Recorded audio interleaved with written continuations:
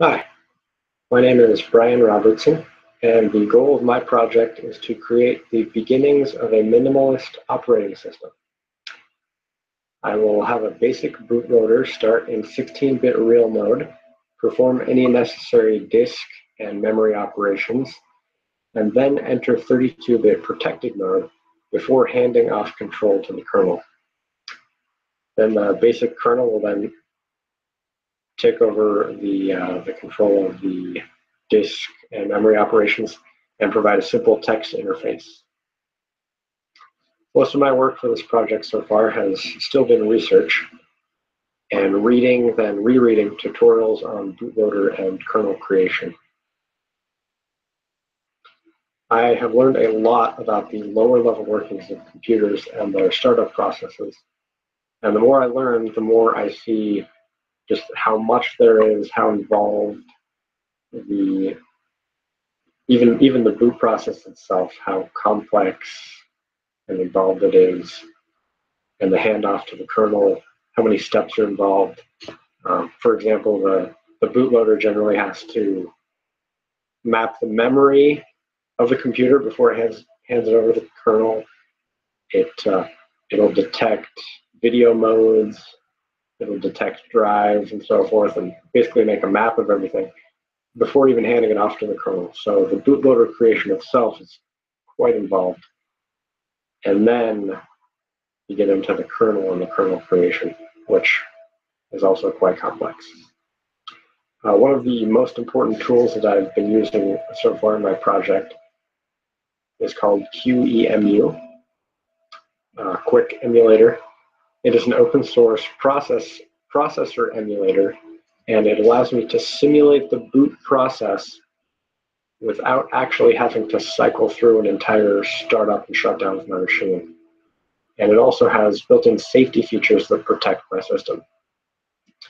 For example, my bootloader currently is written in assembly, and while it's very simple,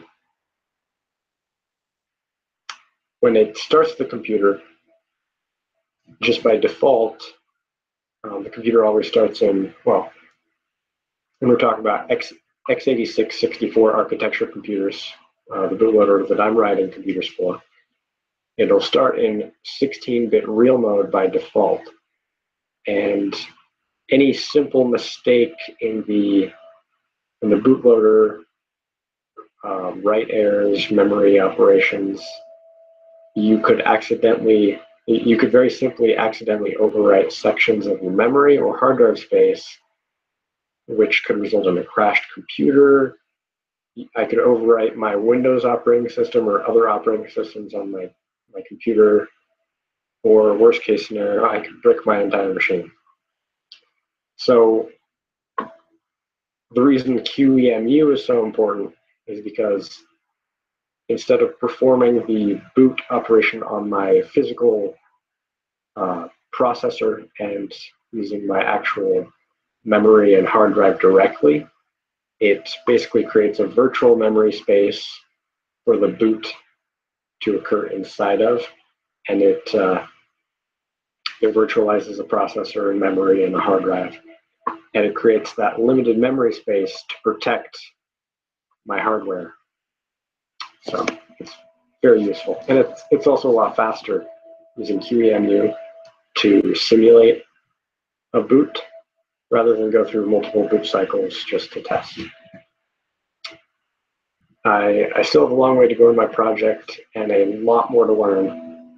After getting my bootloader to hand off to my basic kernel, I will still have to create the drivers for my keyboard and monitor. And finding the memory responsible for what is displayed on the monitor and manipulating it to create an image will definitely be a challenging process, but I'm looking forward to it.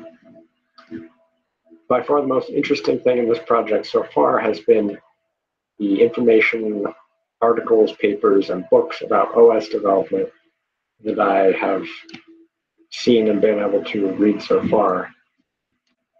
It's really interesting to see the designs for different operating system features and the ideas for better operating systems out there, and just to learn about everything that an operating system entails, all the things that it does behind the scenes that you don't even think of, the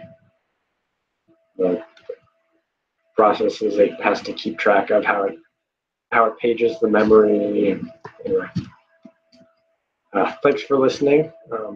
I'll post my sources in the comment section below or the video description, so you should definitely check them out.